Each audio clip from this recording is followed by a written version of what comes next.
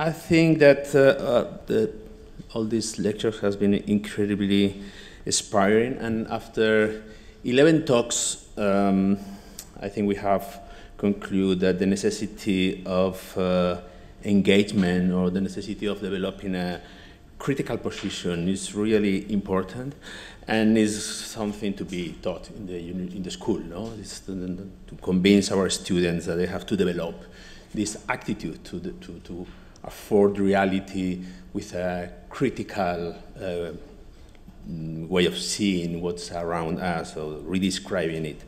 So instead of reading all my notes, what I'm going to do is I'll ask all the participants one advice to these students, the ones here and the ones streaming, about what to do, how to do it, how to start.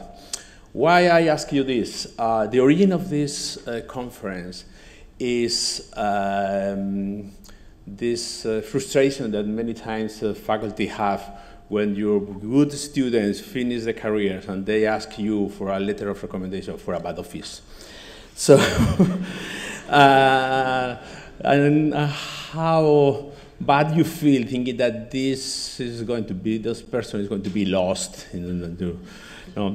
Unfortunately, you meet them a few years after, and they do as well as was expected, but not every time. No? So you have two micros, one here and the other is over there. So please start giving this advice. You can start from the table also. You are. I'm gonna say, maybe Philip will disagree completely. That's normal. I think the main thing is that don't start the new phase only when you finish the previous one.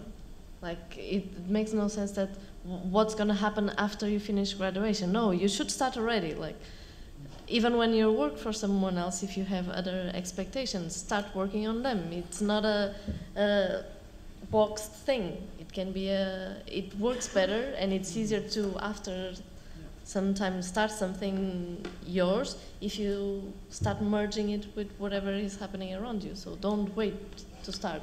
I agree. I think the honesty is very important to actually build whatever, if you want to make something original. And I also start boxing, so both.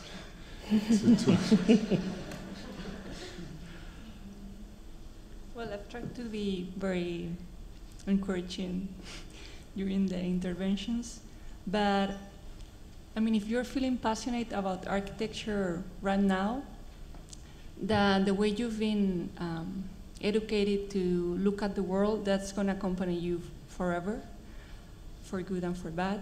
So have the confidence that you will continue to feel passionate about this always, and that you are in the right path. Yeah, it's difficult to add anything, but what I would just recommend maybe is to, if you didn't do it before, but maybe it's also would be helpful to go study also something else besides architecture. Or have a side job. Yeah, just because to have some kind of a more open mind and to be influenced by other aspects of culture than architecture itself, because architecture as a profession tends to be very kind of a claustrophobic in a way that architects work hard and they tend to seclude themselves from society, and I don't think that's a good thing. I think they should be more engaged with the public life as it is. So just to experience the public life and other facets of the city, of the culture, and of the people. Well, it was already said, so I will just confirm it. So perhaps maybe the most important thing is to be really honest to yourself, and that's maybe enough for the beginning. I would say, after so much you heard today, I'm not sure if I would take everything. So be open about, the possibilities of change, and I think you should also feel entitled to build up your own constellation of thinking And I think that's never lost time. I would say that upon graduation, it's okay to feel the burden of academia, of your professors, of the history of architecture, but I do think that, especially nowadays, the voice of a younger generation, and in fact the voice of someone who's recently graduated, is a valid voice, and a voice that perhaps we also, also has been demonstrated today by a series of speakers who have embarked on the same kind of challenges that you have. I think that the last panel, although we got a little bit negative there at the end there, I think it was really encouraging and positive for me to see that through a series of smaller projects as they began, there was a really strong language and critical thinking developed over the series of projects, which then became really fantastic larger projects. And the thinking and the sort of critical theory that came with those smaller projects, the time that they took to do them, then became a very strong language of the practice. And I think that's what, as students as coming out of that stage, whether it's entering into small competitions or whether it's doing furniture or whether it's doing set designs, whatever it might be, you start that sort of pathway down a line of conceptual and critical thinking that frames your own language up, which then you celebrate that language. And whenever you do something from then, it creates a catalogue or a way of thinking, and that's when it becomes really fun. You can see it demonstrated in the work of that last panel. They were having a lot of fun, I thought. I'll absolutely confirm what Ben said a moment ago. Absorb everything you've absorbed over these years of study, and then have the confidence to throw it away and reinvent your own voice. Come out firmly and strongly in your career as your own. Have agency. You are a new architect, you are a new generation, and then you will have the clarity of thought to present your ideas to the world, to clients, and to take them forward and to make great work. So stand on your own 2 feet. Embrace failure, because it's so much part of our profession. And don't be worried about it when it happens for the first time. I'm sure it maybe already happened in university. But kind of confirmation that things are going well will take some time. So hang in there. Well, feel what you have to do. Like you trained your intuition for a couple of years at the school here, and there are so many possibilities, so many ways. So already today you saw 11 paths into the world of architecture, and there are 100 more paths, and everybody who is eager can find his own or her own path. And there are many opportunities, even now, even if it's maybe depressing in some parts, but we are all here because we have also fun, and we have more fun than we are maybe depressed. And perhaps one thing is, above all these themes, keep on trying, because it's not just the best who will survive, it's also these who will stay with a passion and stay with and learn from the failures and all this. Just keep on going. And maybe cooperate. It's much easier if you are 2 or 3, like you see in many offices today. If you find something interesting, you just go there and meet people and do what you want. In early times, we often moved to our office for one project, and we stayed at the site and meet people, talk with people, and that was really nice things to do. So good luck, and find nice partner and friends to do your office together.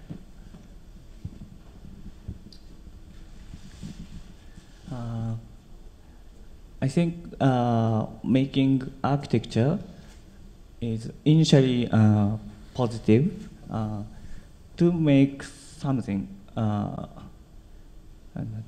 make people positive. So please don't be And after graduating from school, we have to work hard to solve the many problems. But in school, you can concentrate your project. I think that is very important.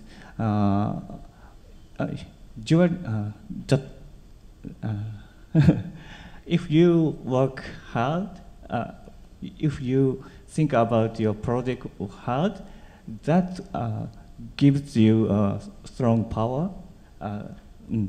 So please believe yourself. If relating to the issue of speaking the 5 languages, which is really, I think we're all experts on that. But if you really understand what you're proposing, then you will succeed. And maybe you can skip a few of those languages also. So in other words, if you or don't propose something that you don't understand, and if you don't understand it, maybe you should make it more simple. So don't quit until you understand it fully, you know. Tôi nghĩ rằng là các kỹ sư mới ra trường sẽ có nhiều cái khó khăn, nhưng mà nếu mình suy nghĩ tích cực và tìm cái niềm vui ở trong cái phương pháp làm hoặc là những cái ý tưởng của mình, mà nếu không ai dùng, không ai để ý hoặc không ai và bị từ chối thì mình cũng ghi chép lại và giữ nó tạo thành một cái niềm vui ở trong cái suy nghĩ. So in the very start of a graduate, when we propose things, we create things, we need to find joy in what we do. And we do propose though, even though it's rejected, it's not come true as what you wish, you should keep it and keep the joy from it, and maybe later on you will need that. Not at this moment, not at this time, but in the future where you go back and then so maybe you can do it in the future. So keep the joy, being joyful with whatever you do, and it will be continuous with that. I was discussing with you about this getting commissions, reaching clients, negotiating briefs, because only after 8 hours of elevated discussion, these kind of things about being paid arise to the conversation, no? And also about these routines, agendas, or strategies that you have designed in your office to get your work and to develop it, no? This claim, no, of having a bigger voice and occupying the space, no? This feeling that we are invisible many times for society, and we are here discussing about how to be useful, how to contribute to the construction of the world, how to be part of the future. Even the idea of project, no? The project is the projection of something that is going to happen, and we want to be part of that, no? But we at the same time have this frustration that our work is not so appreciated or is not visible. But at the end, there is always this optimism that we'll keep doing it, we'll keep trying, no? I think that this idea that not everything is an architectural problem is a relaxed quotation that I took to Marianne, who is not here now, but also some defenses of the design as the tool, as the task of architecture has been really great today. So like I like statistics, as all of you know. We have had today 3 offices run by only one person, and the 3 are women. Perhaps this is part of the future. We have had 11 offices with a name that is not the name of the founders. Perhaps this is a company style or what. And 10 offices that are like showing an incredible explosion of the local production, but beyond a kind of global thinking. So I think this is also 3 topics that will be part of future symposiums. It's a big satisfaction for me to finish this. Now I will start to be happy, having a drink outside. Thank you very much for all of you for your resistance. Thank you to the moderators.